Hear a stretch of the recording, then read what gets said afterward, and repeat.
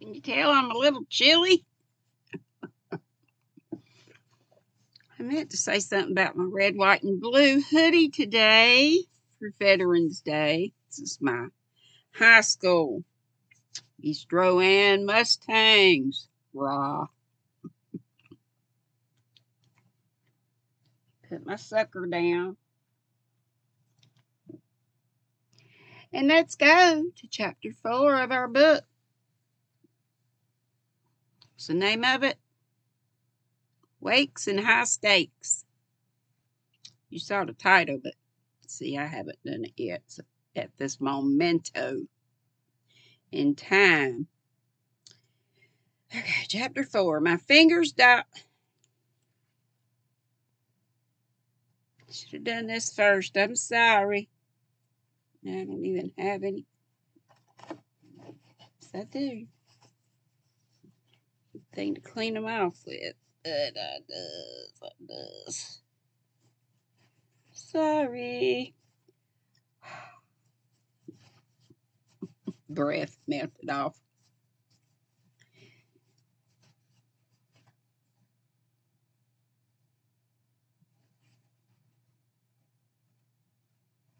Okay. Sorry about that. Put myself in the eye. My fingers dial the number before my brain has time to realize what's happening. Eric, you better get to the marina. His first question is to confirm that I'm all right, which is adorable and deserves acknowledgement, but my gratitude will have to wait. Instead, I quickly fill him in on the events aboard the Jewel of the harbor. And sorry to have to say this, but those events include a body dangling from a rope secured to the railing of the top deck. Remember? Yesterday we were like, what? Or I was with the rope. My father, Jimmy, and Arnie have secured a perimeter on both the middle and top decks. While the captain steers the boat back toward its mooring, the guests dash about, frantically gazing at everyone with heightened suspicion. I kick my extrasensory perceptions into overdrive and hunt for clues. Letitia Whitecloud is nowhere to be found. At this point, I'm not sure if that makes her guilty or innocent, but it's worth noting. Roman Barnes has bellied up to the bar, and in the short time since the scream alerted us all to the unfortunate incident, he's thrown back at least 2 whiskeys and tossed a crumpled cigarette pack on the deck. For some inexplicable reason, the band is still playing a jazzy Charleston, and for a moment I feel as though I'm aboard the Titanic and we're all supposed to pretend that everything's all right as we slowly drown. Slipping down the ladder I discovered earlier, I'm surprised to find the private poker game still in session. However, this time when I pass through the room, one of the players looks up. What's all the commotion up top? I can't say for certain it's murder, but Vasily Barnes is dead.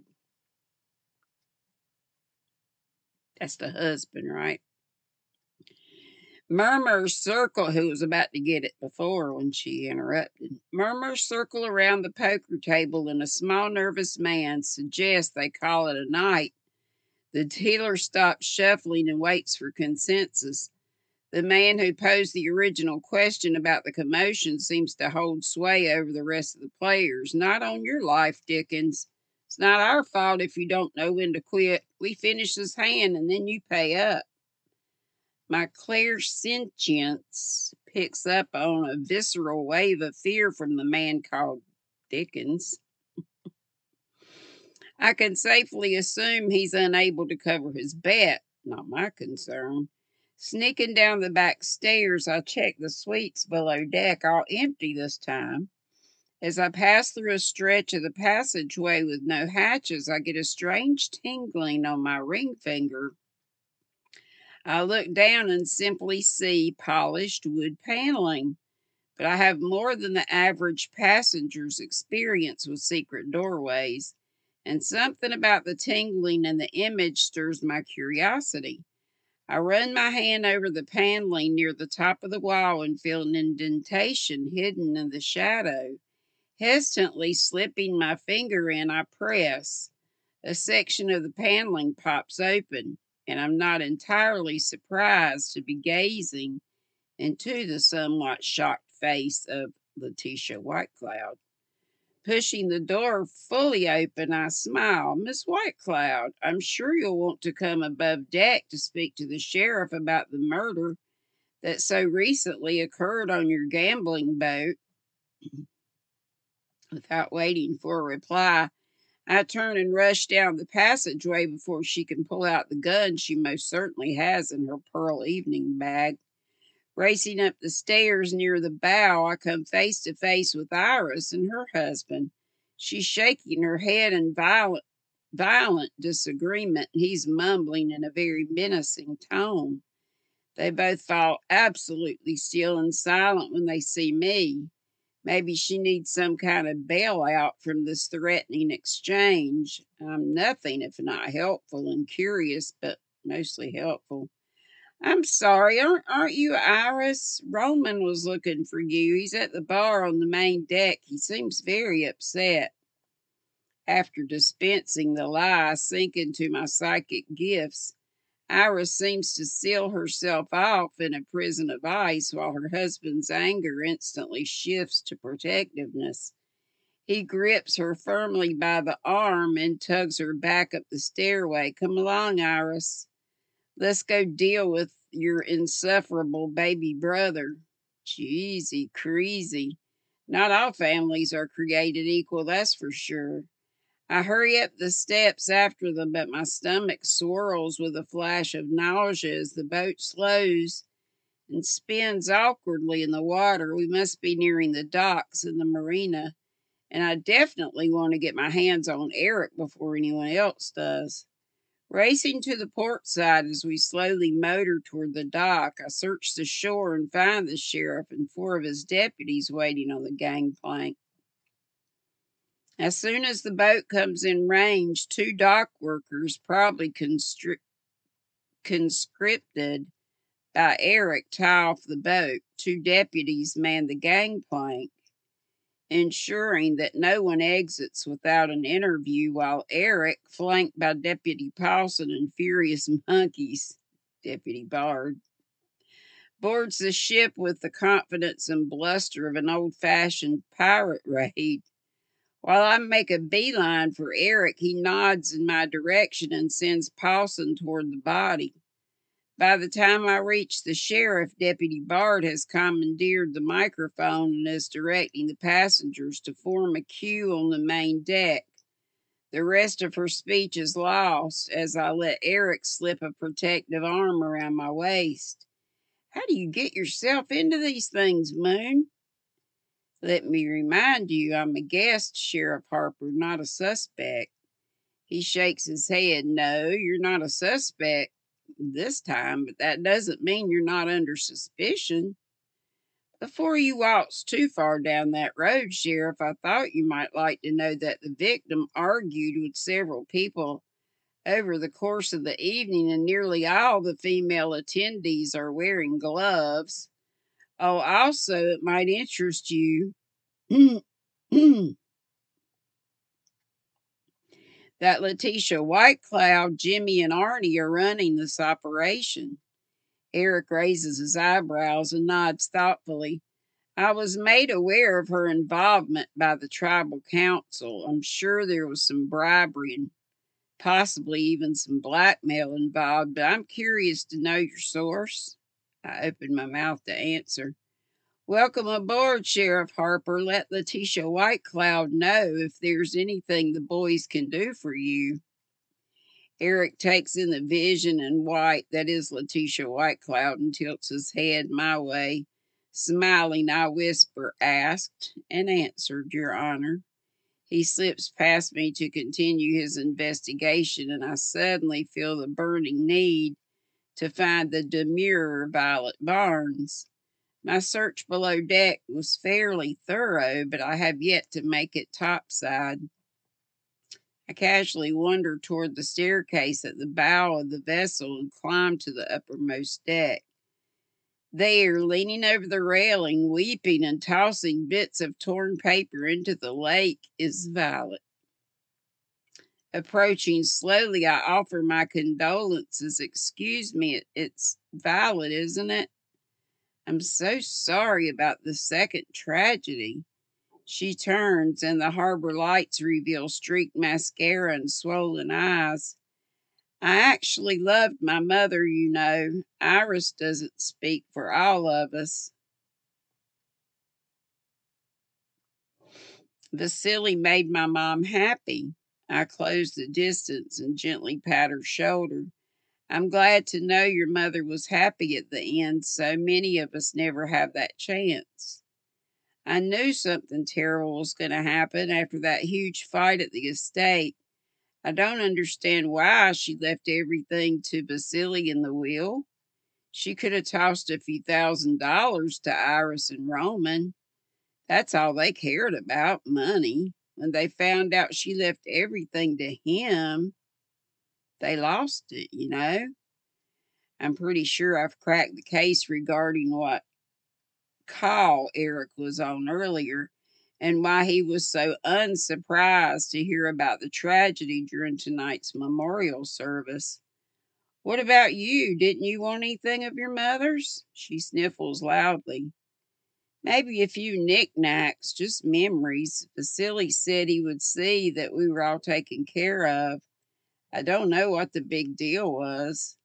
You said you were worried something like this would happen. Did someone threaten violence this afternoon? Fortunately, the bereaved younger sister is too emotional to be suspicious. Not exactly. Roman said he'd find a way to invalidate the will, and Iris said she'd never let Vasily walk away with everything, but no one threatened to kill him. At the mention of Vasily's murder, my mood ring turns icy, and I glance down to see an encore presentation of the rope. Violet, was it you that screamed? Before, I mean? Her innocence vanishes in a heartbeat, and the bitter stain that taints her sister's beauty bubbles to the surface. Who did you say you were? I'm Mitzi. My grandmother was a close friend to your mother. She steps away, and her sorrow turns to distrust. My mother didn't have any friends, especially not ones her own age. Violet turns to leave, but trips on her own shoe. I instinctively reach out to steady her. Are you okay? Something wrong with your shoe? She yanks her arm from my grasp, adjusts her boa with a gloved hand, and marches toward the stairs with an uneven gait. There's no point hurrying after her. I've gotten all the information I can from Violet Barnes.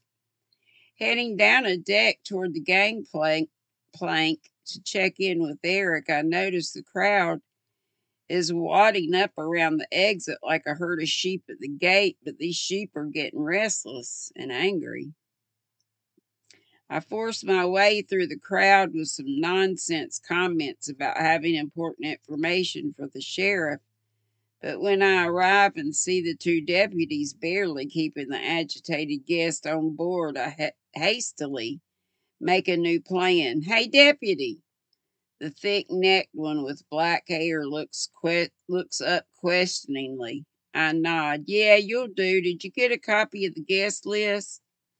His eyes register more anxiety than his powerful stance would indicate as he shakes his head. I turn and address the crowd in my last call voice. Has anyone seen the young kid who checked you in and announced your name when you boarded? Most shake their head, but lucky for me, the kid I'm talking about is hidden amongst the crowd and pushes his way forward. Do you mean me? Depends. You got the guest list? He waves his clipboard and nods. Make way, folks. Make way. Once he gets us that guest list, we'll have you out of here in 15 minutes. The crowd parts like the Red Sea, and a high school age boy in an ill fitting gangster suit rushes forward. He hands me the clipboard. So I'm not on that list, but I got to get home. My mom has to work the graveyard shift at the cannery, and I got to babysit my little sister. Come with me and keep your mouth shut. The scrawny teenager falls in line behind me. I approach the two deputies. Deputy, does your name tag say Johnson? Any relation to Odell? He shakes his head. No relation. I get that a lot, though. Myrtle's Diner's pretty popular, and folks say I kind of look like him. He absolutely looks nothing like Odell Johnson, my grandmother's first husband and my surrogate grandfather, but, like Grams always says, more flies with honey. Sure, I can see that. I tell you what, I've got something here that's going to make your job real easy, and I only need a tiny favor in exchange. He looks at the angry mob behind me, leans forward, and whispers, "You're the one dating the sheriff, right?" I grin. Correct. Whatever you say goes. I gotta say, I'm liking this Deputy Johnson more and more by the minute. Here's a clipboard with the entire guest list. This wonderful young man made a check mark by each name as they boarded the vessel. Now he's got to go immediately. That's the favor, and all you have to do is read off these names and make a little X when they leave. I'll ask them if they have any helpful information or saw anything suspicious. If we work on this together, we should have them out of here in no time. The fact is, everyone was up on the main deck waiting for the door prize to be awarded. Do we have a deal? He takes the clipboard, pulls a pen from his pocket, and says, "Let's do this." The young man, whose name I'm sorry to say I didn't ask, runs down the gangplank and sprints toward the bus stop. Boy, do I remember those days. The deputy begins calling the roll, and I casually question the guests as they pass by. As predicted, everyone was on the main deck, hoping that his or her name would be called for the door prize. As we wait for a particularly ancient couple to hobble down the gangplank with a walker and a four-footed cane, Deputy Johnson asked, "What was the door prize?" $300 in chips to be used aboard the Jewel of the Harbor. He scoffs. What a racket. I tilt my head in agreement. You're not wrong. The elderly pair, Irma and Willard, finally reach us. I don't need to ask if they saw anything, because I don't think either of them has seen anything or heard anything in a decade. That's mean. The deputy and I exchange knowing glances, and his partner gestures for the couple to disembark. Did they say if there was going to be cake? Irma shouts to her husband as they toddle down the gangway. He hollers back, "I'm sure there'll be another wake, Irma. Somebody said something about another dead guy." I love it. Deputy Johnson plows through the remainder of the guest list. By the time we reach the inner circle of family, Violet has taken off her shoes and refuses to make eye contact with me. Not to be rude, but she looks positively horrible. Her skin is a greenish hue, indicating perhaps late onset seasickness. A combination of smeared mascara and eyeliner makes dark circles under her eyes, and her finger waves have waved bye bye. "Just the family left, right?" Deputy Johnson asked. "Right, and the crew. That's Violet there, the middle child. I don't see Roman, but I assume he's still at the bar, and behind Violet is the oldest sister, Iris Barnes Becker, and her husband, whose first name I don't actually know." Deputy Johnson runs his pen across the page, says, "Here's Tom. You better take statements from the family. I don't think they were waiting to find out who won the door prize, and according to some insider information, they pretty much all have motives." Thank you, Miss Moon. We'll take it from here. I sure do appreciate you calming the angry masses. He smiles and nods gratefully. I guess it's true what they say about you. Pasting on a fake smile, I hope that what they say about me is that I'm a wonderfully kind person, and I'm crossing my fingers that no one is saying anything to this deputy about my psychic powers or suspicion thereof. I hope it's all good. A strangled chuckle escapes. Pretty much. No one really listens to Paulson. This information produces a genuine belly laugh, which I immediately attempt to hide because it seems kind of rude to laugh at a memorial service turned murder scene. Pleasure working with you, Deputy Johnson. Good luck with the statements. He tips his chin, and I hurry up the gangplank to find Eric. As I approach the back of the boat, raised voices echo off the water. I'm not the least bit interested in what kind of immunity you think you have, White Cloud. The murder was committed on your vessel, and we're impounding it until the crime is solved. If you have any helpful information you'd like to share to speed things along, Johnson Gilbert will be happy to take your statements when you leave the boat. Letitia steps closer to Eric and lowers her voice to almost a whisper. Letitia Whitecloud doesn't forget, Sheriff. She turns and shoves past me. I teeter over the railing, but I'm in no real danger. Jimmy and Arnie follow close behind, but surprisingly have the courtesy to turn sideways as they pass me rather than dogpile on their boss's rudeness. Last in line is my father. The strain on his face would be evident even to a daughter without special gifts, but I sense the fear and anxiety underneath his exhaustion. We should probably get out of here, Dad. He leans he leans toward me and whispers, "Are you sure you're done snooping?" Rude. But his comment does get me thinking. Actually, can you distract Eric for a few minutes? There's something I need to grab on the upper deck. He exhales and his shoulders slump. I wasn't serious. Don't ask the question if you don't want to know the answer.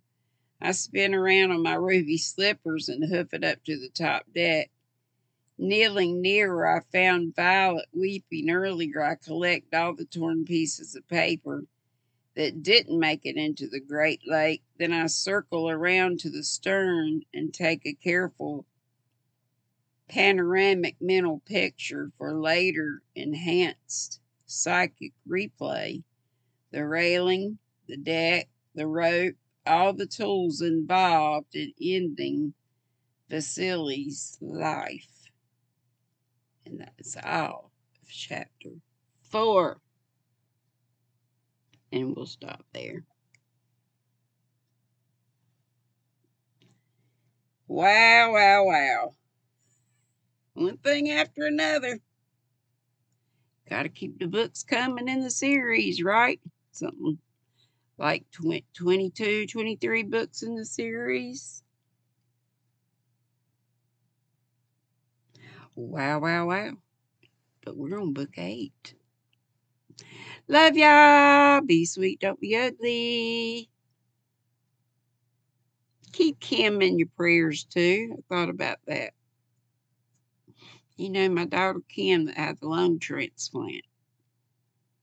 Keep her in your prayers that her body does not reject that lung. I haven't heard anything bad. I just want to keep her prayed up and got somebody else. Oh, there's so many. We'll check Deni's list.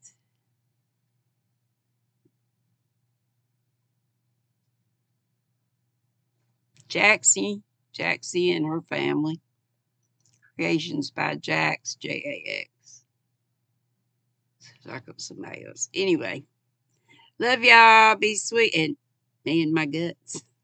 Thank you. Be sweet, don't be ugly. Bye.